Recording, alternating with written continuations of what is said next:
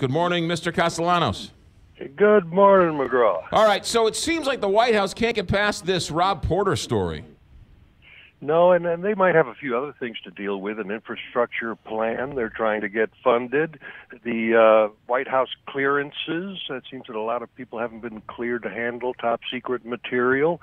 They're trying to keep the economy going, yet they're talking about spousal abuse in the White House, and this is the end of a week of having to deal with what should have been a one-day story. Yeah. How much of this actually hurts them going forward, or is this part of the I can shoot someone on Fifth Avenue and it doesn't matter? It's probably that. Donald Trump has already hurt himself so much with women voters, college-educated, white suburban women. You can't fall off the floor.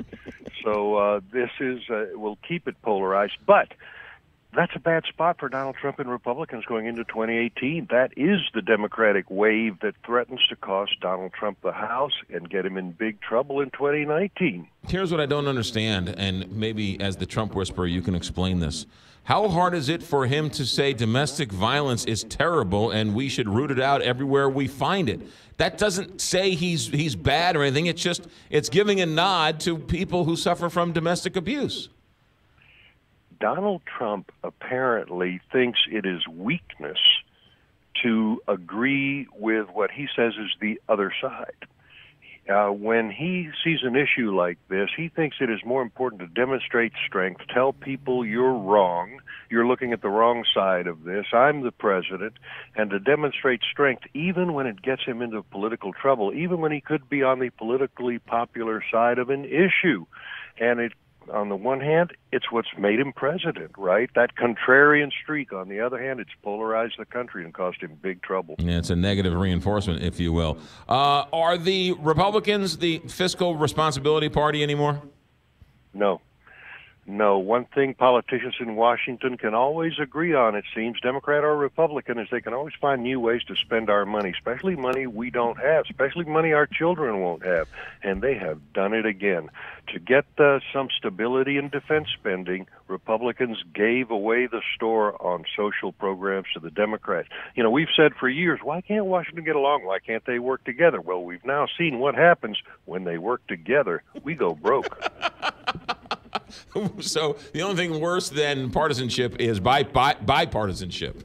Bipartisanship is awful. Look at it. It's going to kill us all. What about the fact that so many people in the White House cannot get top security clearance?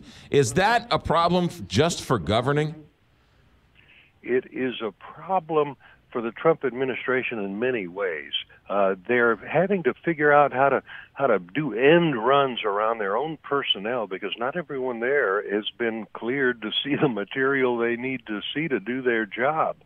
But this is the big problem with the Trump administration. An outsider's administration that came to Washington to change Washington, they have no background in this. They have complicated economic pasts. They never lived their life to prepare for a life of scrutiny. And so they can't get people in government to actually run the place who can get a security clearance. Yeah. The theory is Republicans tout their tax plan and they can keep hold of the House and the Senate. Do you agree with that strategy? No. I think it'll certainly help. Look, a booming economy. This is the first month under Donald Trump's tax cut. And guess what? We have more government revenue than we had spending. We actually reduced the deficit this month. And it's not going to help Republicans that much. Why? Because the opposition to Donald Trump is not about dollars and cents. It's not about jobs. It's emotional. It's visceral. It's personal. It's women who hate Donald Trump and the idea that he's president. And that's not going to improve with even with a booming economy. Alex Castellanos, ABC News political analyst, with us every Tuesday. Have a good week, Alex. Thanks. Good to be